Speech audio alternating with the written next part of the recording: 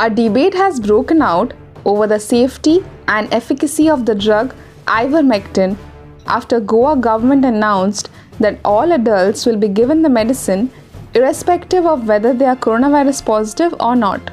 Scientists and doctors, including the World Health Organization, have advised against the use of Ivermectin for COVID. The US Food and Drug Administration too had warned against use of Ivermectin for treating COVID patients.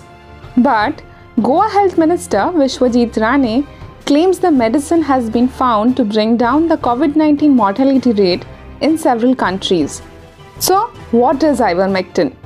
Well, it's a drug used to treat various types of parasite infections, and it has been approved by US Food and Drug Administration to treat intestinal strongylitis and onchocerciasis, that is, river blindness.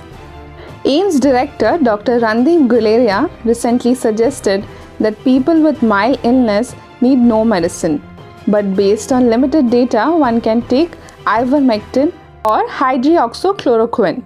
A Frontline COVID Critical Care Alliance, a US-based non-profit organization, has also recommended that Ivermectin be used by adults as COVID-19 prophylaxis to decrease transmission. However, a study by Merck, a manufacturer of Ivermectin, found that there is no scientific basis for a potential therapeutic effect against COVID-19 from preclinical studies. Despite this, doctors in India have been prescribing the drug for COVID treatment. The medical fraternity, however, agreed that the drug is used only in mild cases and does not prevent deaths. Firms like Cipla, Sun Pharmaceuticals, and Zuventus have popular Ivermectin brands in the market.